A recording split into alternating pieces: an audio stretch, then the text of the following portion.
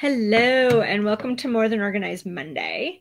I'm Miriam and today we're going to be talking about working on holidays. So what are you doing here? What am I doing here? I didn't mean to be here, but I forgot to cancel. So I thought I'd go ahead and talk about how funny it is when we work for ourselves, how it can actually be hard to figure out when to work, which holidays to take off, which ones are relevant for us versus for banks or federal holidays. Where do you draw your line? But I'm starting to realize how important having the occasional day off holiday can be. It's really for relaxing, reflecting, recuperating. And so I've decided to really start honoring the holidays, the ones most people get.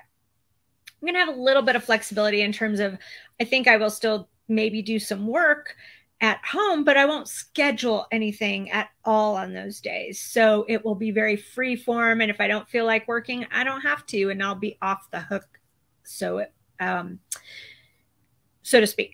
And what I'm going to do, and what I suggest you do with me, is let's take a look at those national bank holidays and just block those Mondays off of our calendars for the rest of the year and see how it goes.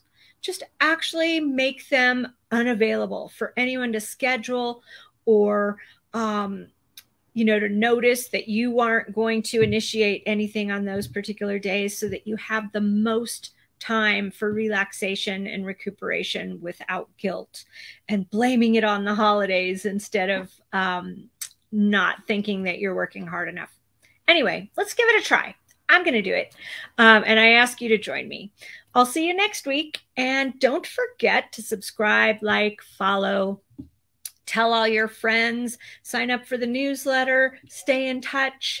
And, it's just more fun when we do it together. So in the meantime, have a delightful day.